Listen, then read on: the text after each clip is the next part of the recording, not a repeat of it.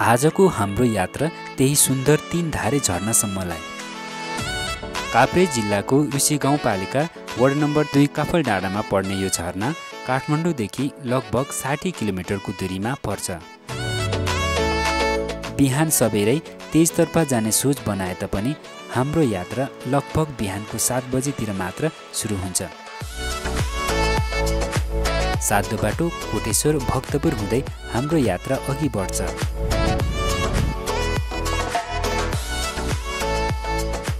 भक्तपुर पुग्दा छिटफुट पानी परिरहेको देखेर कतै बाटोमा पानीले भिजाउने हो कि भन्ने डर भए पनि बनेपा पुग्दासम्ममा पानी पर्ला पर्ला जस्तो गरी लागेको बादल बिस्तारै हटिरहेको देख्दा मन खुसी नरहने कुरै भएन।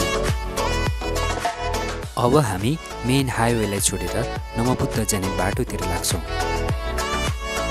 नमबुद्ध हुँदै दाप्चासम्मको बाटो केही सहज भए तापनि त्यसदेखि उता सबै कच्ची अप्ठ्यारो बाटो भएर यात्रा गर्नुपर्ने रहेछ।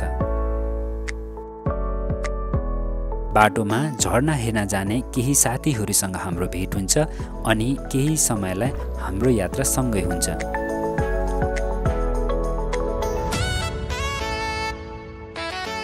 यसरी नै हाम्रो यात्रा कहीँ अप्ठ्यारो बाटो त कहीँ खोलाहरू तर्दै अघि बढ्छ।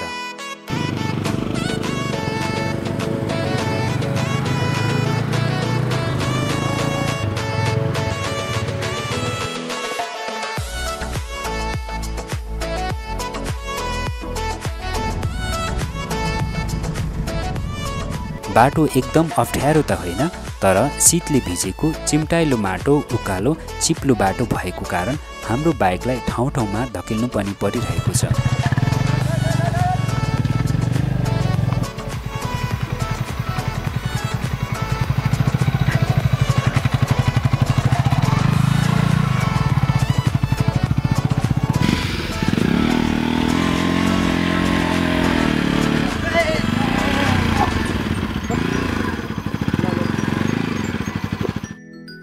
जसोतसो हामी यो चिप्लो बाटो पार गर्दै अघि बढ्छौँ।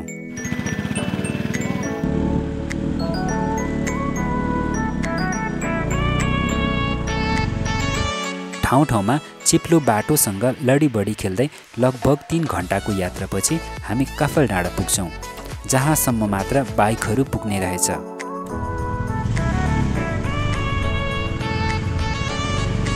यहाँबाट लगभग 30 मिनट हिँडेपछि मात्र तीन धारे झरना पुगिने रहेछ। हामी हाम्रो बाइक यहाँ राखेर झरनातिर लाग्छौँ।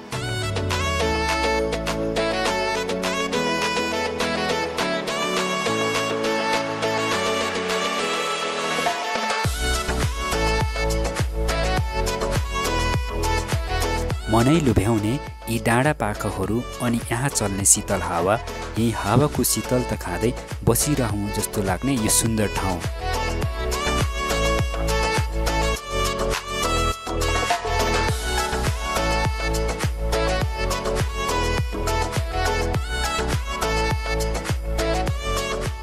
झरना पुग्ने भिरको साँगुरो बाटो कतै लडिने पो हो कि भन्ने डर मनमा लिएर अघि हिँड्दा हिँड्दै झरना पुगेको पत्तै भएन।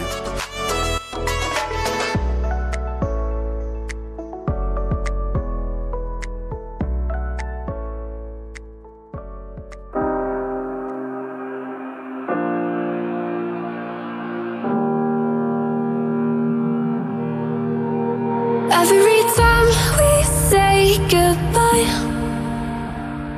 they all see that it's a lie. 'Cause we always give it one last try.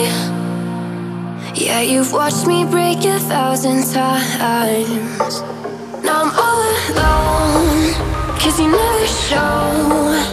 You say you will, but then you don't. That's how it goes.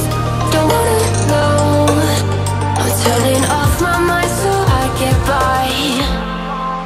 I just wanna be happy, happy tonight.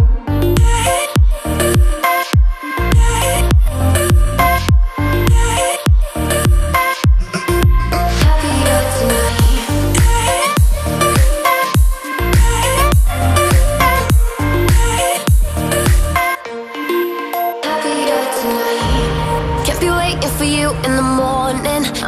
without giving a warning. I'ma leave without giving a.